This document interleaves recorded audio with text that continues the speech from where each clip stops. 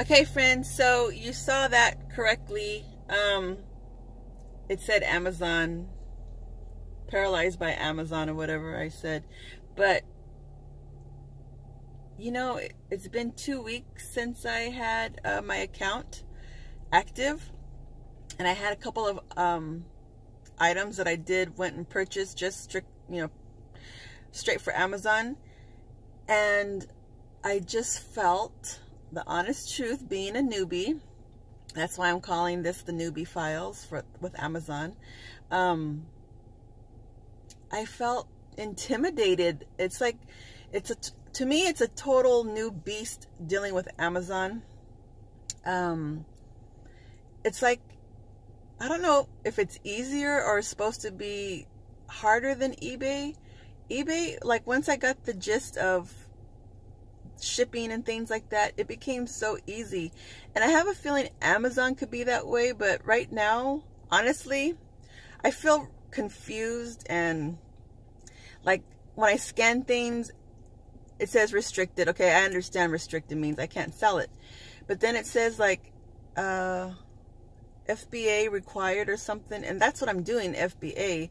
And or it tells you can't do this because it's new, or just certain things come up and arise. And so I felt intimidated by it. And truthfully, I didn't even list anything for those 2 weeks. The last time, that last video I did regarding I have an account on Amazon, I didn't do any, I didn't list anything. I tried, I scanned and this and that, and you get messages come up. And I mean, there's a lot of things. I don't want to say there's a lot of things, but there's stuff that you have to go into your settings for to change, and I don't know what to change. And I kind of felt discouraged. But yesterday I thought, okay, I just have to do trial and error. If I get in trouble with Amazon, or they shut my account down for doing something naively, or however you want to say it, then so be it. But I scanned my first item, the pizza, remember the pizza maker kit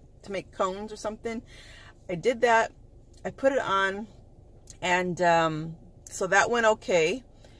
And then I scanned the Pillow Pets, the Paw Patrol Pillow Pets, and when I bought those Pillow Pets, those showed $40, but then it said I couldn't sell them new and things like that. And now when I scan it, it says that it's $20 sale price, and that I'll probably get like $3 or $5 profit, versus 2 weeks ago, had I scanned them and shipped them to Amazon, my profit would have been at least $20 and change, or $19, and it dropped down significantly. And then I also hear people talking about Keepa, to pay attention to Keepa, and it doesn't seem like those Paw Patrol pets are going to go up to like $40 anytime soon. So, and I think I'm still restricted on those. So I think they, I heard you have to maybe request, and I did request. I requested to, I guess you call it apply to be approved or something. And I got a message saying that I was approved.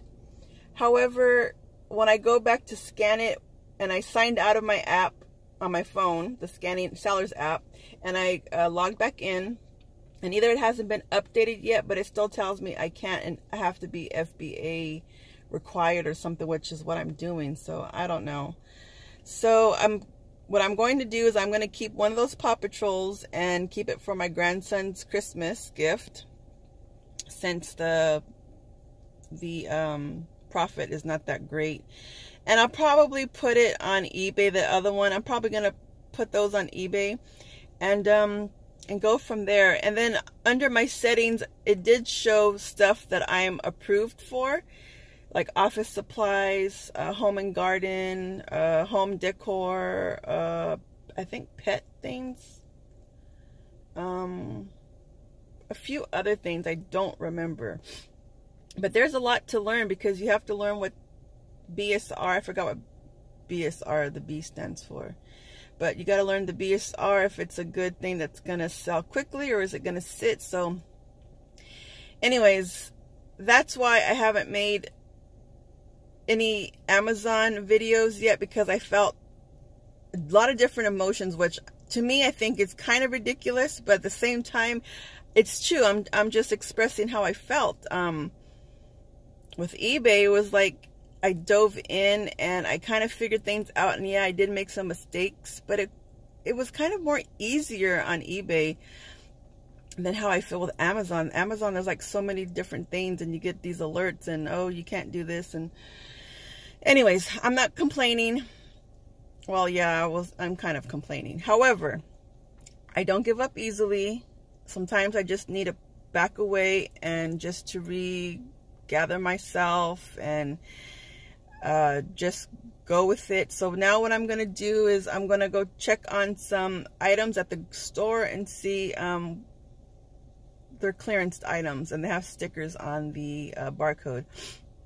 And I'm going to check to see if those are a good profit on those things. So that's what I'm going to do. And I don't know, I'll keep you updated how things are going with eBay. Again, I have one item that I listed yesterday, which is that pizza cone thing, but anyways, so it's all trial and error. It's just, the main thing is not to get discouraged. And if you do get discouraged, it's okay to have negative feelings and feel overwhelmed and things until we get the groove of it, until we understand it. But the main thing is not to let your mind sit there. You gotta, you know, you gotta just pick up, dust yourself off, and just keep going. And maybe, you know, if email Amazon if you have a question or something. But I haven't come to that road yet. I'm still like, I do Google and things to try and get some of my questions answered, or I have a couple of channels that I follow, and I, you know, refer to their channels and things like that. Okay, friends, so that's what I wanted to say.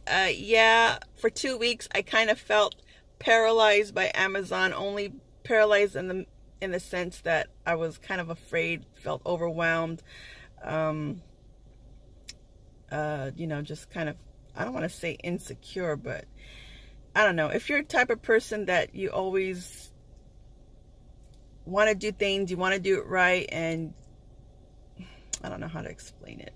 And then the moment you feel that insecurity creep up in you, it's not a fun feeling. But anyways, okay, friends, so that's just a little update with Amazon, and I'll probably show you what I scanned and see what else I do.